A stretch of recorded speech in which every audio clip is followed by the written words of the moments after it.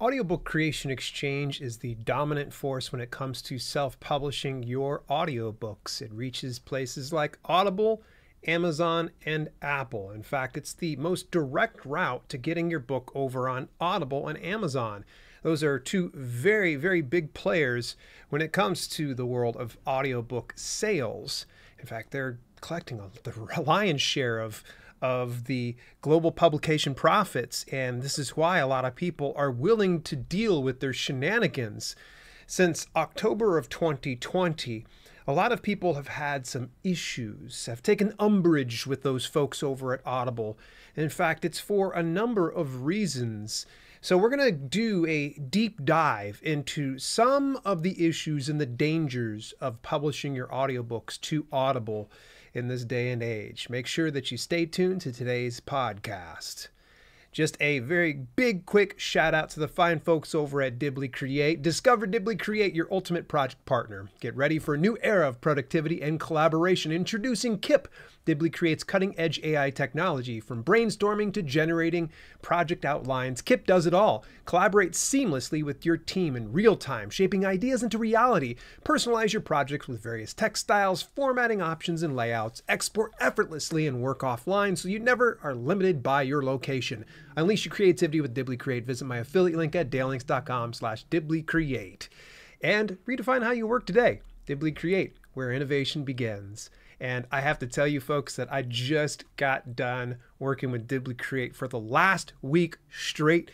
And I've got a really good video that's in the works on the main channel, so make sure you stay tuned. It was a 7-day book writing challenge I did strictly using Audiblegate on my iPhone 7.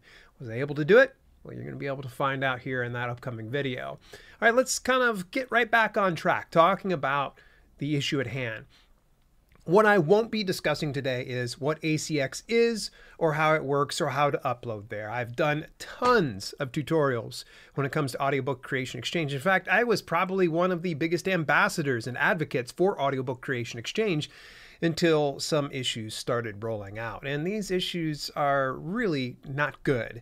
And I'm not sure if you're fully aware of some of those things and some of the implications that come from some of these problems. So this is in no certain order, although I'm going to give you the juicy tidbits up front and close and personal. So I mentioned real briefly here at the very beginning of the podcast how in October of 2020, there was a bit of an issue. And now this was what had started out as a small problem that escalated into a larger problem, and it's now known as Audiblegate. Now, you feel free to go ahead and look up the website audiblegate.com if you want more details about it.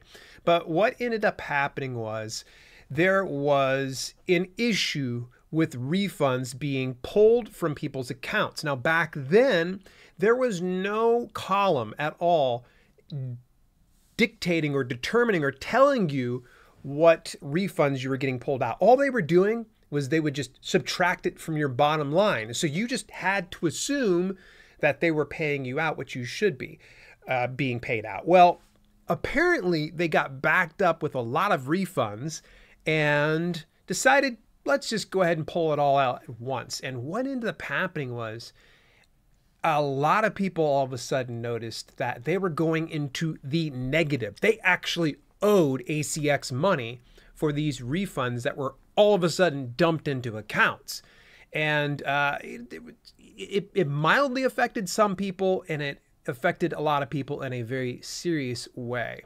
And this all kind of comes back to their refund policy for customers. So for Audible, they allowed customers to return, and they still do allow this to today, they allow them to return an audiobook within 365 days of purchasing it. Now, it doesn't matter how much they've consumed. Keep in mind that a platform like KDP or Amazon, to be more specific, when you have consumed 10% or more of your ebook after purchasing, you can't return it unless there's special considerations. But beyond that, they really tightened that one down.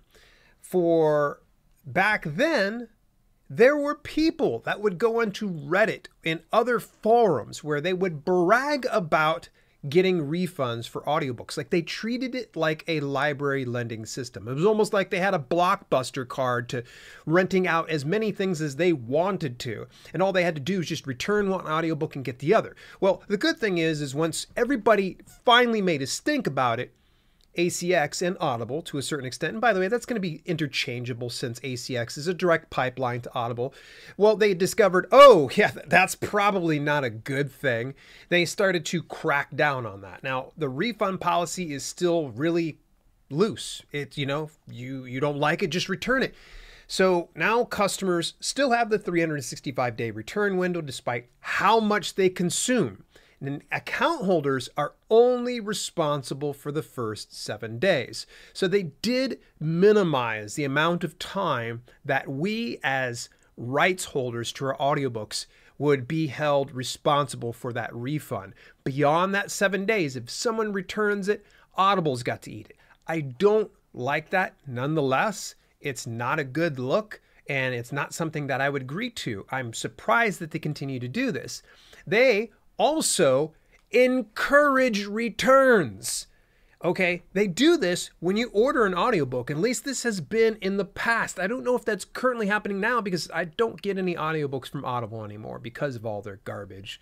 But they encourage returns. So someone will purchase an audiobook and then they will immediately send a confirmation, and then they'll let them know, hey, by the way, just so you know, you can get a refund if you're not happy with this. Here's an audiobook you should check out. It's almost like they're offering their hand-picked, more suitable replacement.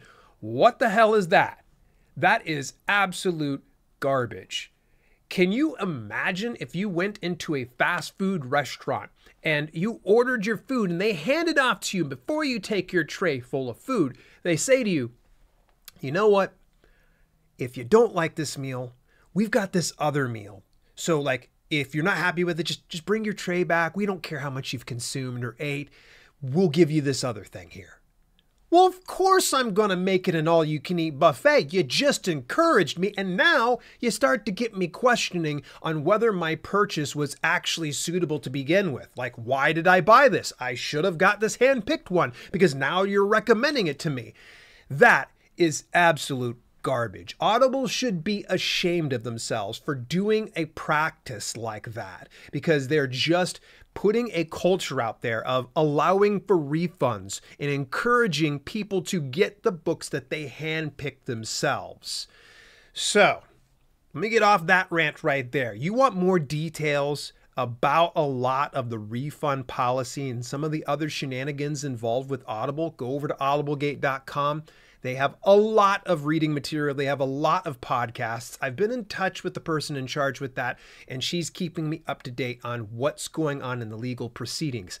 I'm going to tell you this, that right now, earlier this year, there was a lawsuit, I think being held by Authors Guild. I could be wrong, my apologies, that they ended up losing the lawsuit. And the reason being is that if you're utilizing the platform, you have already agreed to their terms of service. So meaning that you're okay with it if you plan on distributing through them, and any of the other refund type stuff, well, it's their game. You're playing it. You don't want that, you got to leave. So yeah, there you go. Too bad, so sad is essentially what they're saying. All right, so here's some other issues, because I've got a ton of these issues, and this can turn into a full-on, all-out rant.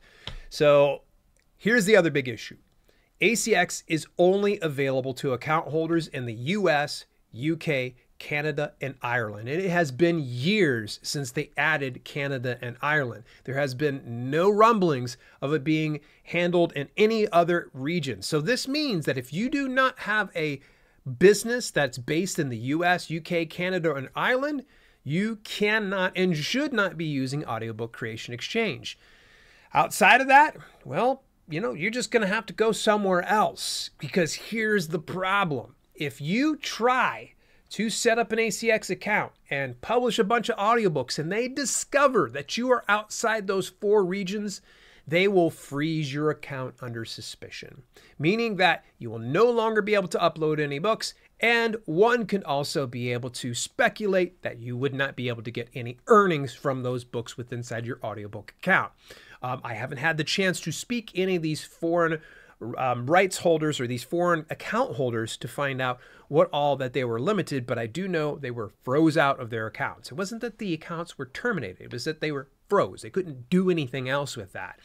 So to me, that right there is just indicative of the fact that they really don't want to work with a larger global audience, that they're not interested in that, that they're pretty happy with duping US, UK, Canada, and Ireland folks. If you're outside of that, well, good news. They don't want you there anyway, so go check out other avenues. Places like Findaway Voices, Publish Drive, gosh, the list goes on. Lantern Audio, let's see here, Authors Republic. There's so many I've mentioned in previous videos before, and these ones are going to allow you, regardless of where you're at, to publish through them. And the cool thing is with most of those other platforms, you still reach Amazon and Audible. The problem is it's going to be at a significantly less royalty, because obviously when you're doing a low royalty through those avenues such as Audible and Amazon, the middlemen are going to take their cut before you get your cut.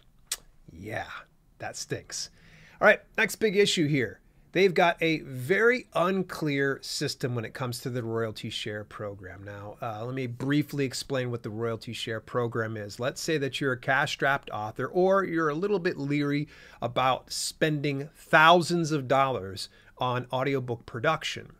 So they have what's called the royalty share program, in which you can do a 50-50 royalty split with a narrator. The narrator takes all of the risk because they have to do all the production. They need to invest all their time, energy, and money into producing this for you in exchange for 50% of the earnings. Now, bear in mind, that is not 50% of the retail price, because when you do the royalty share program underneath the exclusivity agreement only, you can't do it non-exclusive, by the way, it has to be exclusive, you will only get 40% of each one of the sales. Okay, so that means you're getting 20% of each sale, and the narrator is getting 20% of each sale. Now, this works on a 7-year agreement, meaning that you have to stick with that for 7 years, unless you plan on speaking to your narrator and getting out of the agreement or buying out that agreement. You're pretty much stuck with that. And after that 7-year agreement, it renews every year thereafter until you otherwise say, hey, I want it pulled off of the market.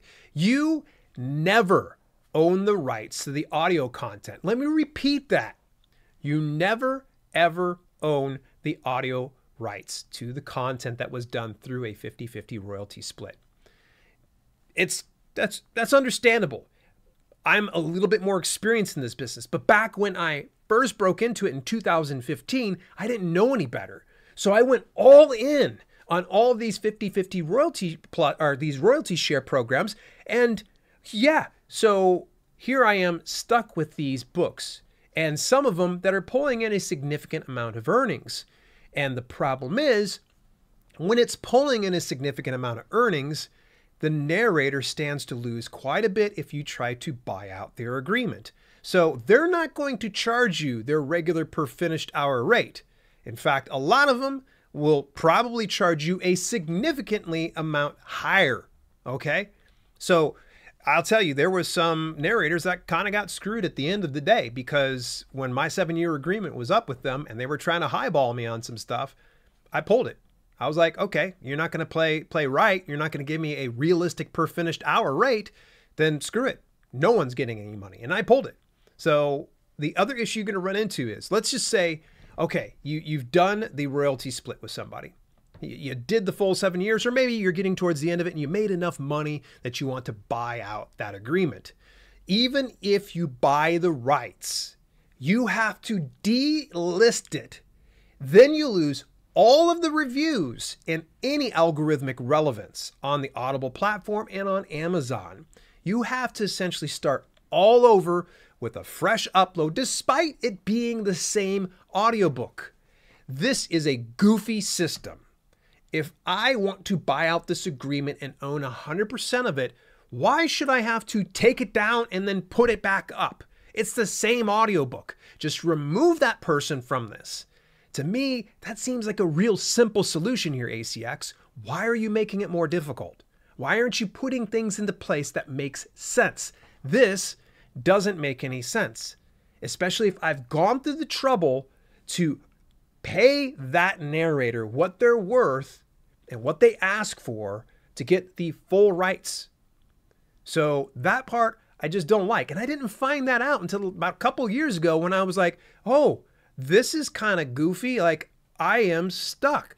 Either I take them down or I buy them out. And even when I buy them out, they're going to charge me too much. This is why I don't like their 50-50 royalty split program. And there's also their other one where you have to do a per finished hour with the combination of a 50-50 split, and the per finished hour is going to be less. Ugh, come on now. No. Next issue, the bounty program abuse. And I'm going to put quotation marks on bounty program abuse. Now, if you're not familiar, there is a bounty program that you can do where you send potential listeners through any of their 4 links. And I believe it's US, UK, France, and maybe Germany.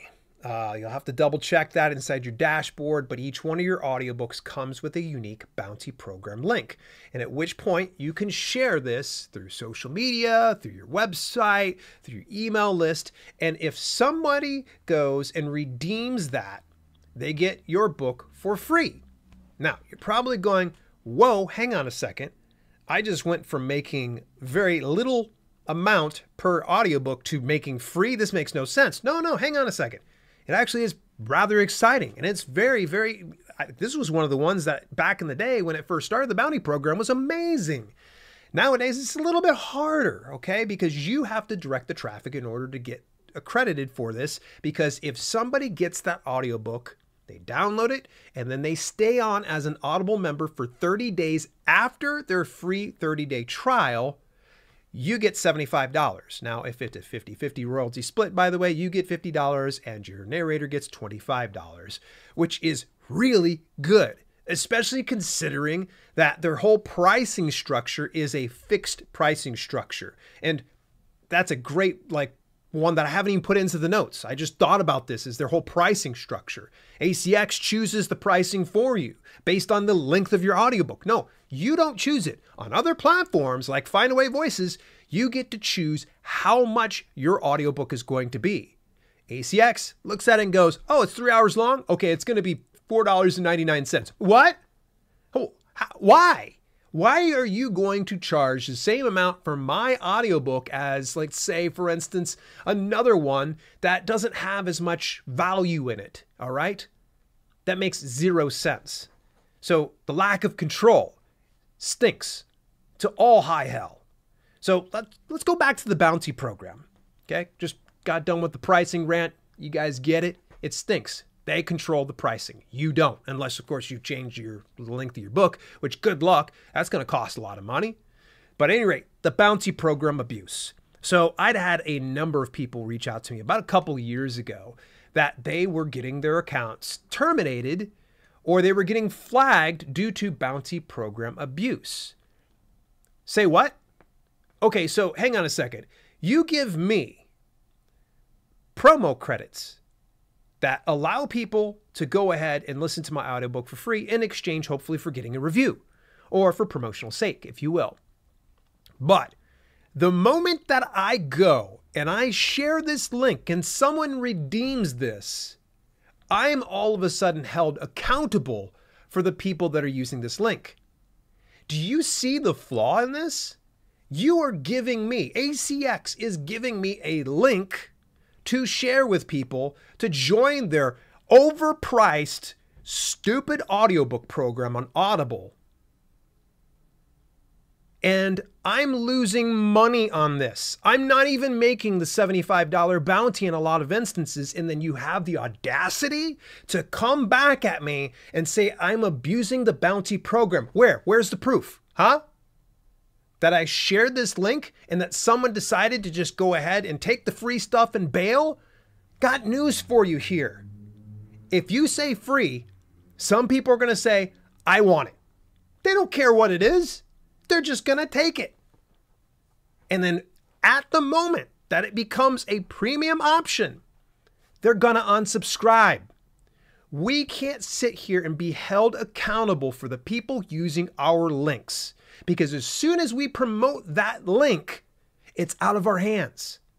I mean, are we supposed to do background checks for the people who use bounty programs to make sure that they're, they don't have a shady background? No. If you don't want us using the bounty program, if you think that people are abusing it, stop giving it. Stop dangling this carrot in front of our face saying, here's $75, you can come get it. You got to give your book for free, though, in order to get that $75. Oh, look at you abusing the system. Even though you didn't get $75, we can clearly tell that you're trash. That's essentially what they're saying to us. Screw your bounty program. Keep your $75 because this is stupid, accusing people of abusing the system. What? Give me proof. Give me solid proof that these authors are abusing the bounty program, because you know darn well you don't have the proof. Let's go ahead and segue into something else before I get too heated up. Let's talk about the ludicrously low royalty rate of 40%. Now, I understand a lot of the platforms in audiobook distribution, the percentages are a little bit lower. It can be, but it doesn't have to be. For whatever reason, they've decided that 40% is great for exclusive content. So if you're staying to ACX strictly, you'll get 40% revenue. But you want to go somewhere else so you can, make more sales and get more readers, or even reach into, call me crazy, something called a library system, you're going to have to take a 15% cut, bringing that low 40% royalty down to 25%. How stupid is that? You're going to punish me because I'm trying to reach more readers or listeners in this instance? That's stupid. It's selfish, and it's very indicative of a platform that just doesn't care about what I have or what I do. Rights holders will have to sell thousands of copies before they ever recoup their investment, unless they found some bargain basement cheap narrator that ran $25 per finished hour and it was only 1 hour of content.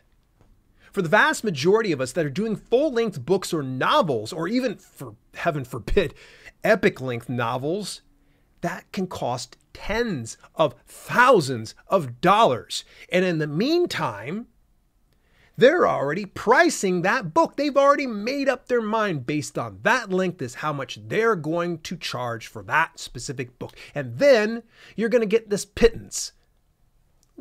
25% if you're non-exclusive, 40% if you're exclusive. Here's an extra cookie for you to have. No, that's goofy. That's silly. We should not have to stand for it. Because audiobook production and good audiobook production, especially if you're hiring voice actors or even an entire team of voice actors, is a lot of money.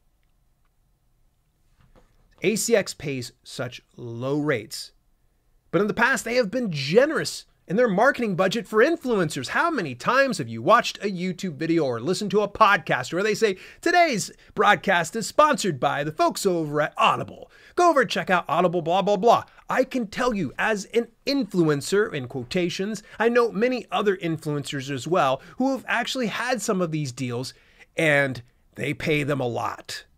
They pay them a lot. It is absolutely insane. Not to mention there was an affiliate program involved in something like that, meaning that if somebody went over through their link, they got paid a percentage of each one of the sales.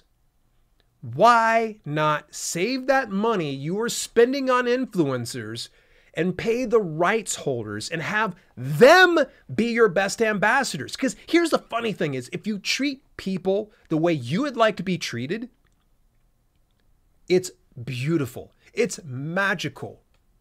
They will give to you as much as you give to them. Save your money on the influencers. Kick up our percentages. Forget this whole non-exclusive, exclusive deal. Move that 40% up. Let's see 50%. Match Spotify. Spotify is doing 50%. Why don't you do it? And let's talk about this other issue. Oh my gosh. If you want to publish an audiobook through ACX, you have to have it available in ebook and print book on Amazon. Say what? What about your Audible originals? The ones that don't even have an ebook or print version to it. What? Why can't I just be able to publish an audiobook and distribute that without having to claim where it's at on Amazon? And here's the problem.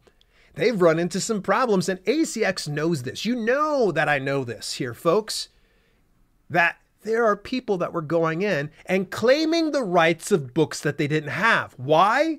Because it's super easy. All you have to do is search up through their database of all the books that they pull back from Amazon. They can select that, find the script for it, find themselves a 50-50 split royalty a narrator, or even just get something out of pocket, or worse yet, find some AI and try to put it there. I know AI is not allowed on ACX, but somehow it still makes it through. Why are they doing that? Just remove that. You are literally putting something right into the bad actor's laps by saying, these books don't have audiobooks. Want to claim it? Now, they've caught some of these ne'er-do-wells, and they've closed down their accounts. But how many have slipped through the cracks? Because, quite frankly, there are some authors out there that usually publish their stuff, and they don't even think about other things like audiobook. So they may not know that someone claimed their rights and are now starting to make money off of them unless they are really, really attentive to that.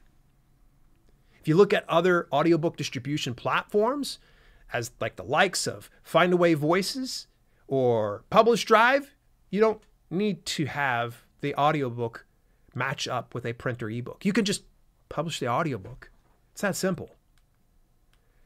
All right, I've gone on a big rant here, folks, and I do have some final thoughts. Remember, elevate your projects with Audiblegate, where collaboration meets AI-powered innovation. Visit dalelinks.com/Audiblegate for more details today. Big shout out and thank you to Audiblegate for sponsoring this broadcast.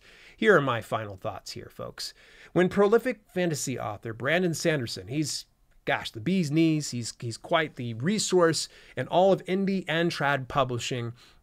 When Brandon came out as avoiding distribution to Audible, he cited some of the issues that I've even stated, how the low royalties and how there's the refund abuse and all that type of stuff. When you see that he's standing up for us, you know that it means something. He's not putting his audiobooks over there until it has become resolved. Instead, he's going over to platforms like Spotify and Speechify. If more authors followed suit, maybe, just maybe ACX would listen and start to make some changes. But it's not enough that we work together to send a message, because we know there's going to be some people out there that are like, I don't want to join the movement. They're also called scabs, folks. They're just going to kind of keep on uploading that. It's not enough that we work together to send a message. We have to educate readers and listeners. They need to understand what is happening behind the scenes. We need to educate influencers before they start to promote services like Audible for tens of thousands of dollars on a sponsored video. We need to let them know what they are getting into. Now, I got to admit to you, I've been on the fence about using or not using ACX for distribution, because if I avoid ACX for distribution, this means that I won't have Amazon and Audible. I could still reach Apple through places like Findaway Voices.